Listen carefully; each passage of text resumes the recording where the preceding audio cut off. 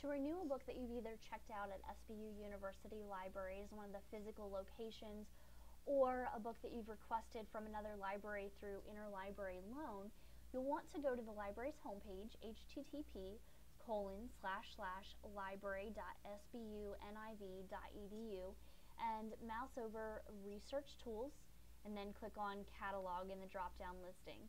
You'll then want to come over here to My Library Account and click on that, followed by typing in your first and last name here at the top. Type in a 0 followed by your 6-digit university ID number, followed by SBU in capital letters, and then type in your PIN number.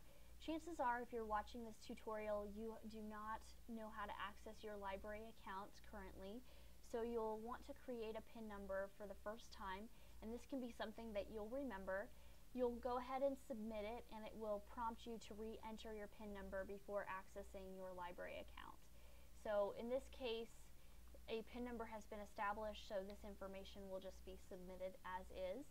And then click on the number of items currently checked out to you, and you can either click on the little box to the left of an item to renew a specific book that you have checked out, or you can renew all of the items that are currently checked out to you by just clicking on Renew All.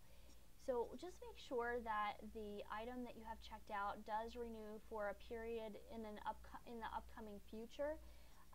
That sometimes there are requests for a book that you have checked out, and so you're unable to renew it, or you've reached your maximum amount of renewal times, so you'll want to always make sure that you have a new due date here.